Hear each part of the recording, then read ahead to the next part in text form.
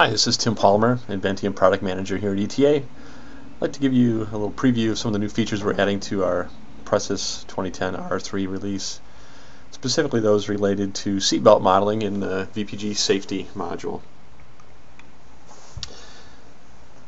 The Inventium suite is ETA's enterprise-level software architecture. It includes Presys and VPG currently. Presys is our complete FE modeling tool set. It's intended to be solver neutral with integrated post-processing, integrated CAD interfaces. VPG is our vertical application tool sets that are focused on LS-DYNA applications.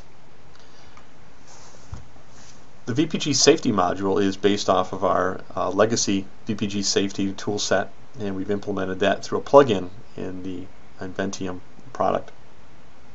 This current release, this R3 release, will have dummy positioning tools, seat cushion deformation tools to identify dummy and seat interference and mesh morphing of the seat, and seatbelt routing tools.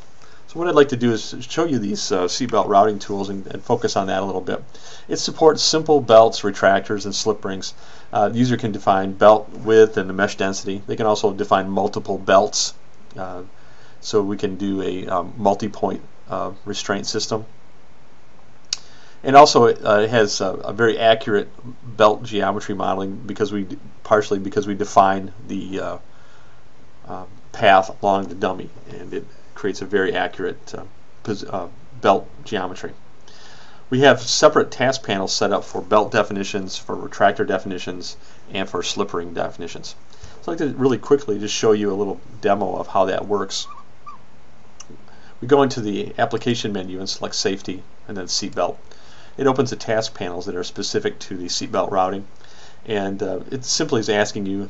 It has some parameters for the belts that you can define here, and then some definition of nodes. So we're going to pick an anchor node here. We're going to pick an anchor node on the other side. We need to pick a orientation node. That's a node on the dummy that the belt is going to pass through. So I'm going to select that on the pelvis. We're going to create a lat belt here.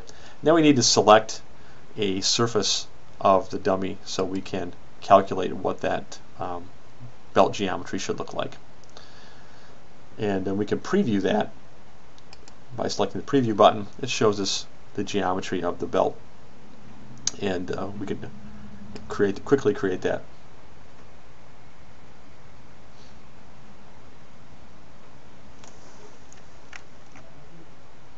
So this quickly creates that belt geometry, and we can actually create another belt right now if we wanted to create the shoulder belt. But for our purposes today, we just want to show you how that maps so close onto the geometry of the dummy. So the user has a lot of control on the path of the belt, and it calculates for each position a new belt geometry, so you can have a very accurate setup of your seat belt. So if you want to find out more about this, you can go to eta.com or inventiumsuite.com. If you want to contact a local Inventium distributor, you can find a list of those distributors on our website. Thanks for your time today. I hope you found this interesting.